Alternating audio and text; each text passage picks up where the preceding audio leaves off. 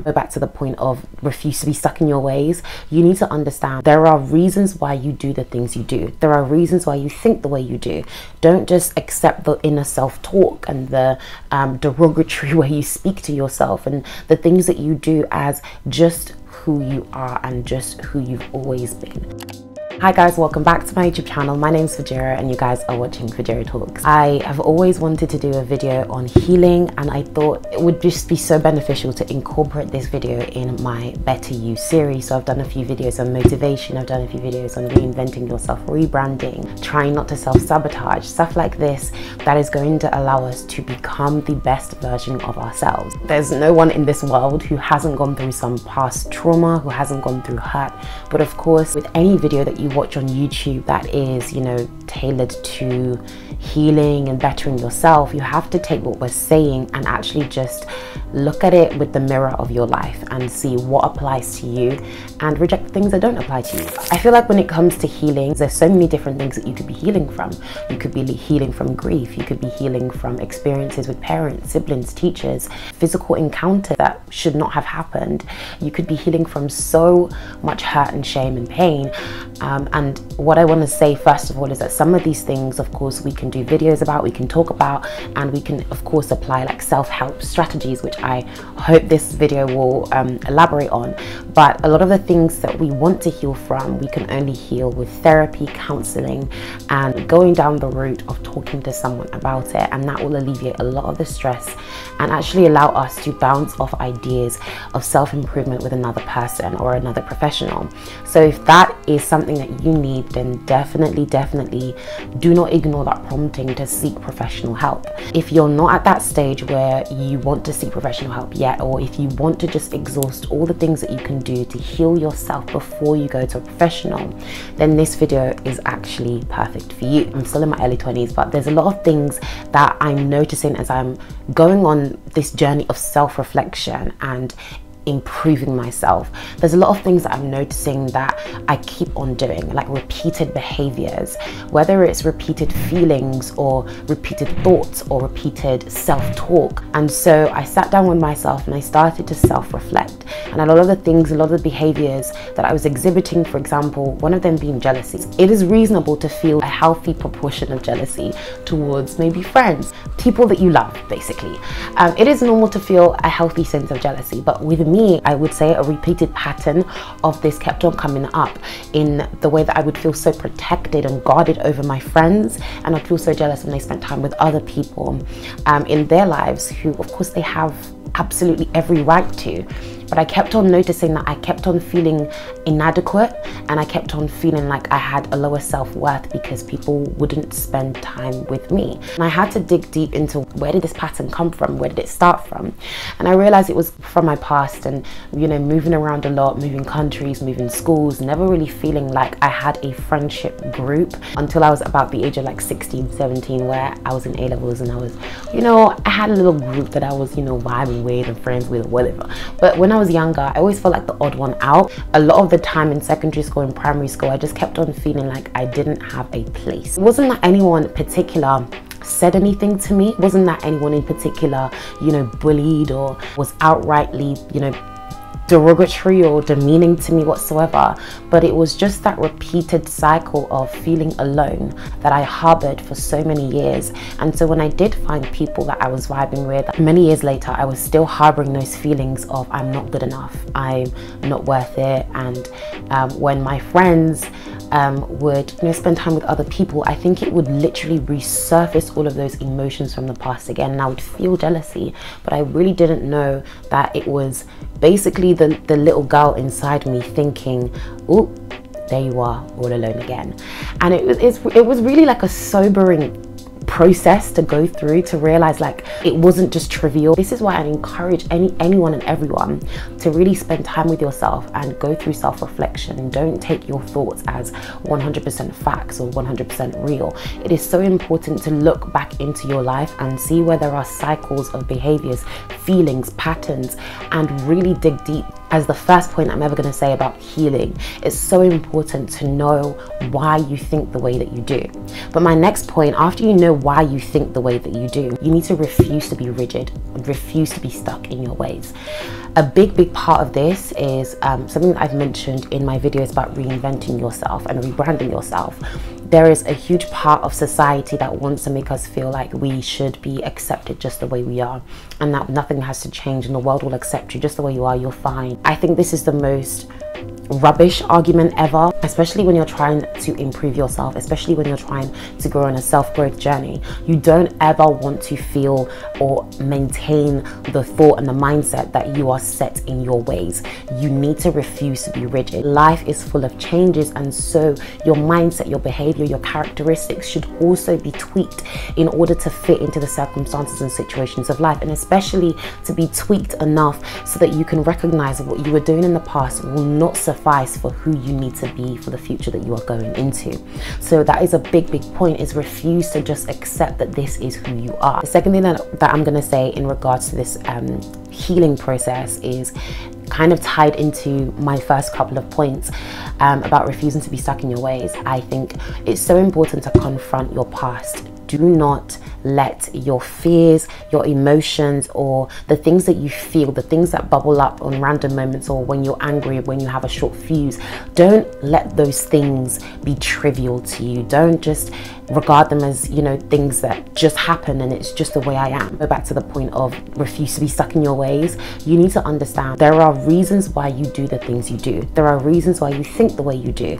Don't just accept the inner self-talk and the derogatory way you speak to yourself and the things that you do as just who you are and just who you've always been. Look at your life and see where these patterns have continued to appear over and over again.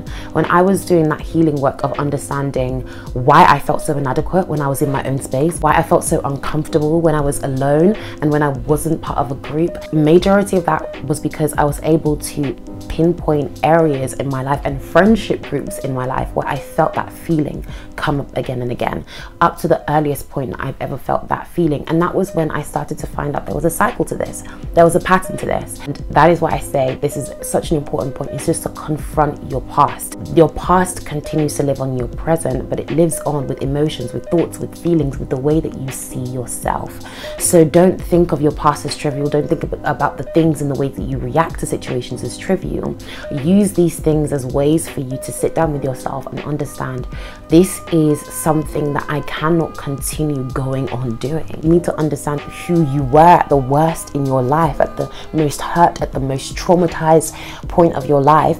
You need to understand that person in order to heal from that person. You can't heal if you don't know what you're healing from. You can't change if you don't know what you need to change and what you're changing from. Like, my third point is a really important point. I'm a person that normally loves to offer love and offer like advice and support to other people, friends of course, like that are in my life that ask for advice and support. Like, I am the listener type of friend, you know, but I rarely take the time to do it for myself.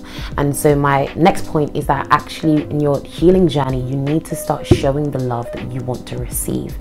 A big part of this is actually understanding that I need to start being more selfish with my time. I need to be more selfish with my energy. I need to be more selfish with my opinions and my thoughts and my values, so that I'm redirecting that same energy that I want to receive from the world into myself. A lot of the times when I felt like people weren't checking in on me, people weren't, you know, trying to find out how I was doing, and no one really cares about me, it was because I was trying to look for attention from other people where I was not giving it to myself. People generally do not read minds.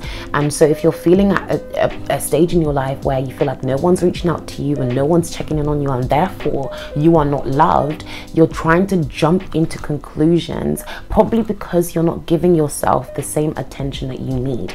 And there are so many reasons why that could be, and it goes back into, has this happened in the past? Is this a cycle? Is this a repeated behavior?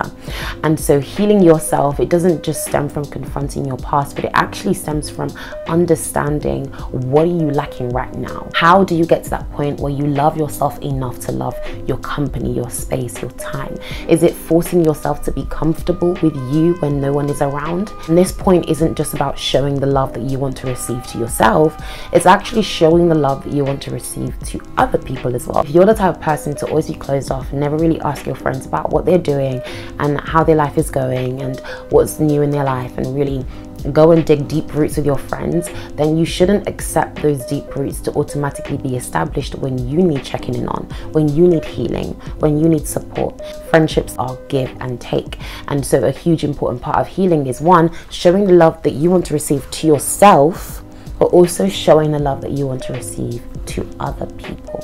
My fourth point is kind of a development of this. I love saying this. It's not just important to know who you've been and to know that you want to break out of that life cycle. It's also really important to know where you want to go. And my fourth point is to be really intentional with your life. And I say this because it's such an important point. You need to know, where is this going to lead you? Where is this journey going to take you? What type of person do you want to become as a result of this? And I mentioned with my healing journey, one portion of my healing journey, which is this, self-love story. A portion of this is just understanding that I want to be someone who enjoys and values my space, my time, my company, even when I'm not around other people. If you get it, you get it. Definitely during this journey, I've realized that when I'm in social circumstances or situations where, I'm sitting by myself, conversations are happening to the left and to the right of me, but I'm actually getting to a place where I'm so comfortable with not being involved in those conversations.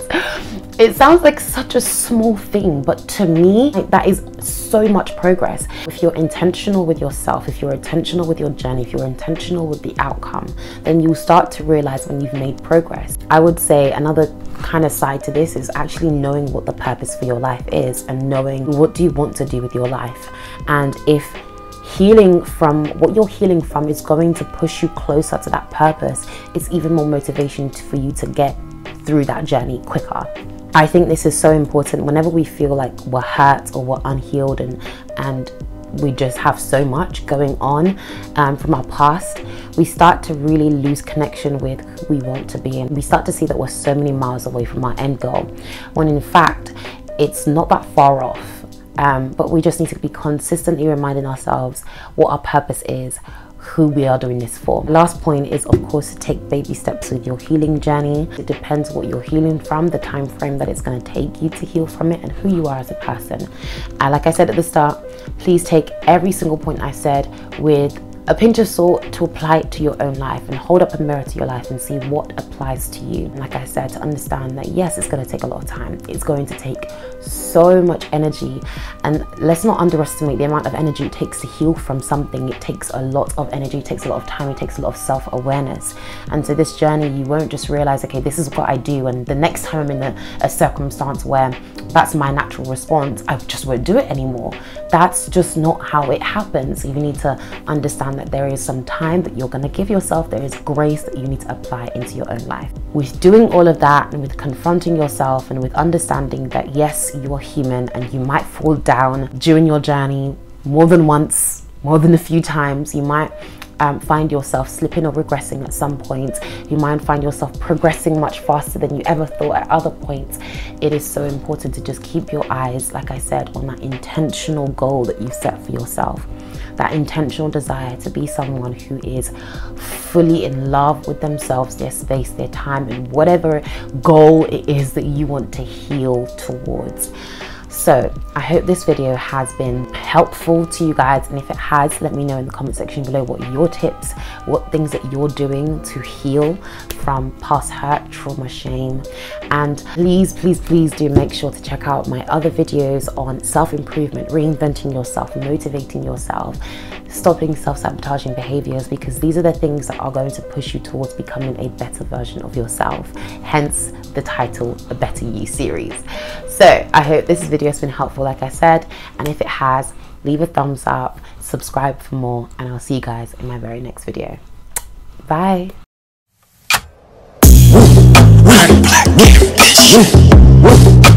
Always